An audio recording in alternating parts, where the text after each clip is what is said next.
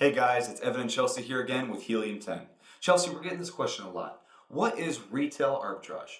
Retail arbitrage is the process of finding a difference in price between a retail store and online. Basically, sellers buy items from a retail store, like Walmart or Best Buy, and then resell the product in an online marketplace, like Amazon, for a profit. If a product is being bought specifically for retail arbitrage, it can be sold on online marketplaces like Facebook Marketplace, eBay, Craigslist, or even Walmart.com. As always, we hope this information was helpful. If you have any questions or comments, please leave us a comment and we will go over it in another video.